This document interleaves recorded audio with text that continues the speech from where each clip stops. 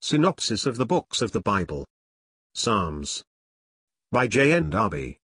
All Scripture is given by inspiration of God, and is profitable for doctrine, for reproof, for correction, for instruction in righteousness, that the man of God may be perfect, thoroughly furnished unto all good works. 2 Timothy 3 verses 16 and 17. Synopsis of the Books of the Bible. By John Nelson Darby. Psalms 92. The celebration of God's answer to faith in His power. Psalm 92 takes up these names of God, Jehovah and Most High, only it is no longer a secret place, known only to fidelity and faith.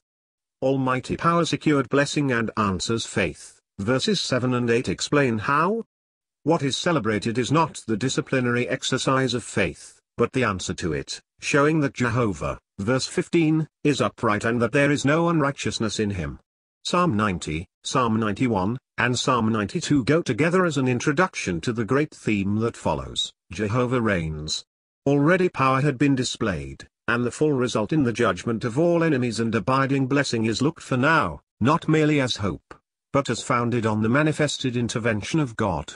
It is spoken in the place which Messiah had taken in the previous psalm, identified in spirit with Israel in the latter days, Israel restored by divine power, but not yet in the full peaceful enjoyment of divine blessing, just as we have seen in Book 3.